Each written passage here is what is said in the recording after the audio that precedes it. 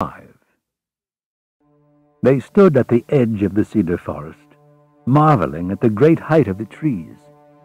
They could see before them a well-marked trail beaten by Humbaba as he came and went. From far off, they saw the cedar mountain sacred to Ishtar, where the gods dwell, the slopes of it steep and rich in cedars with their sharp fragrance and pleasant shade. Gripping their axes, their knives unsheathed, they entered the forest and made their way through the tangle of thorn bushes underfoot. Suddenly, Enkidu was seized by terror. His face turned pale like a severed head. He said to Gilgamesh, "Dear friend, I cannot continue. I am frightened. I cannot go on. You go into the dreadful forest. You kill Humbaba and win the fame.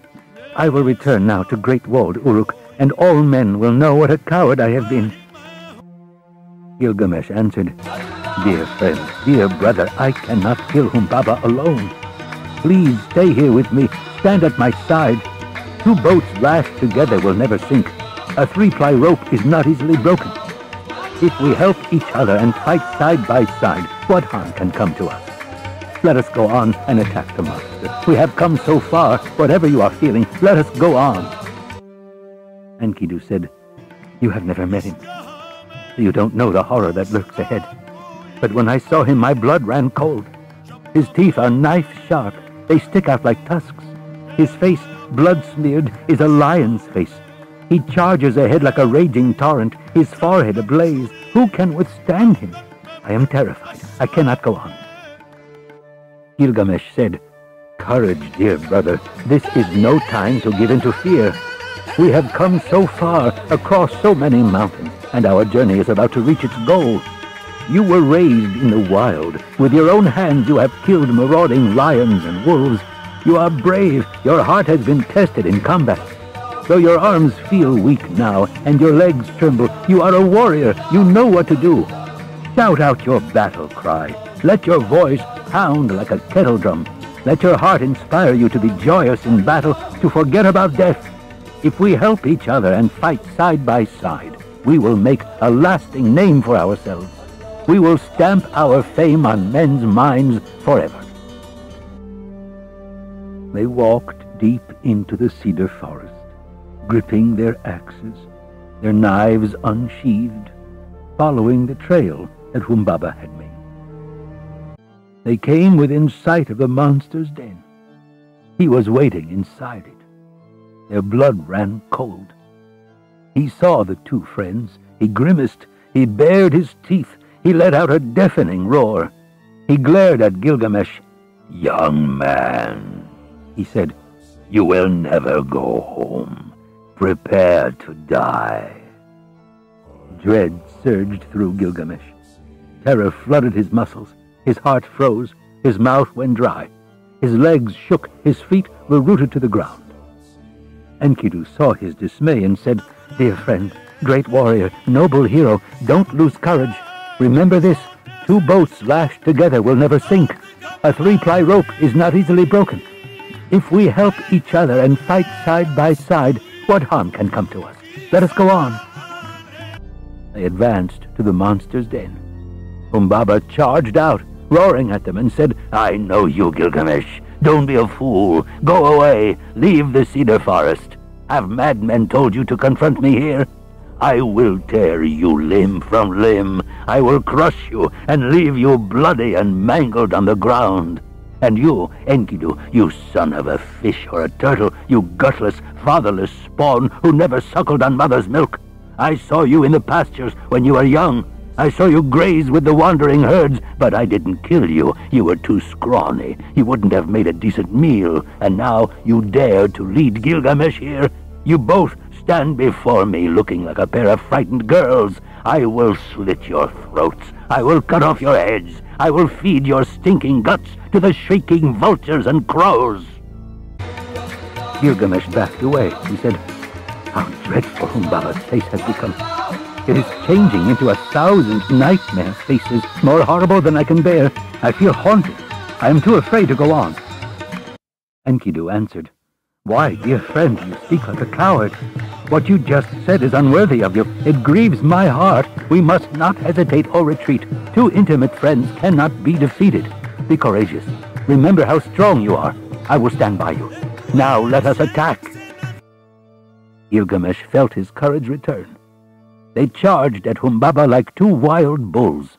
The monster let out a deafening cry. His roar boomed forth like a blast of thunder. He stamped, and the ground burst open. His steps split the mountains of Lebanon. The clouds turned black. A sulphurous fog descended on them and made their eyes ache.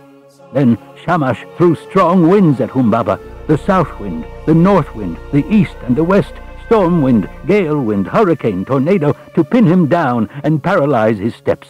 He could not move forward, could not retreat. Gilgamesh saw it. He leaped upon him. He held a knife to Humbaba's throat. Humbaba said, "Gilgamesh, have mercy. Let me live here in the cedar forest. If you spare my life, I will be your slave. I will give you as many cedars as you wish. You are king of Uruk by the grace of Shamash. Honor him with a cedar temple and a glorious cedar palace for yourself. All this is yours if only you spare me." Enkidu said, "Dear friend, don't listen to anything that the monster says. Kill him before you become confused." Humbaba said, "If any mortal, Enkidu, knows the rules of my forest, it is you.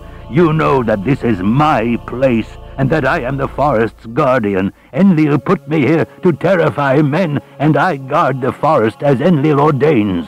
If you kill me, you will call down the gods' wrath, and their judgment will be severe. I could have killed you at the forest's edge. I could have hung you from a cedar and fed your guts to the shrieking vultures and crows. Now it is your turn to show me mercy. Speak to him. Beg him to spare my life." Enkidu said, "Dear friend, quickly, before another moment goes by, kill Humbaba. Don't listen to his words. Don't hesitate. Slaughter him. Slit his throat before the great god Enlil can stop us. Before the great gods can get enraged. Enlil in Nippur, Shamash in Larsa, establish your fame so that forever men will speak of brave Gilgamesh who killed Humbaba in the cedar forest."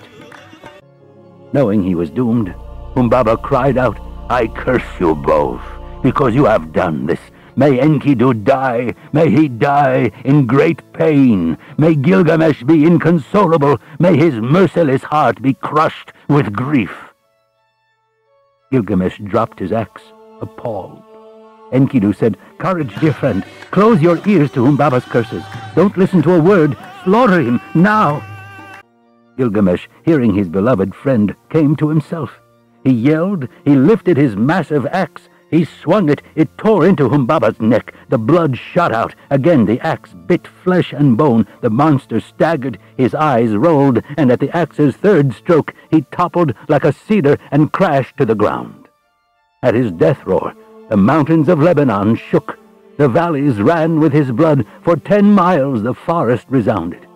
Then the two friends sliced him open, pulled out his intestines, cut off his head with its knife-sharp teeth and horrible, bloodshot, staring eyes. A gentle rain fell onto the mountains.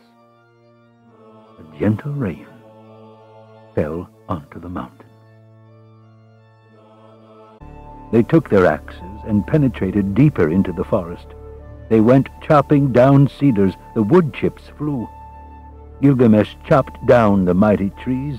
Enkidu hewed the trunks into timbers.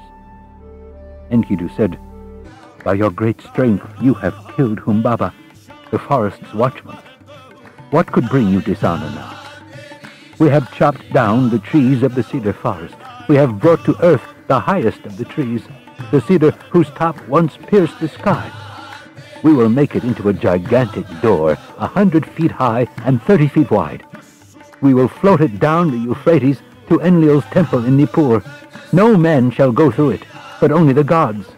May Enlil delight in it. May it be a joy to the people of Nippur." They bound logs together and built a raft. Enkidu steered it down the great river. Gilgamesh carried Humbaba's head.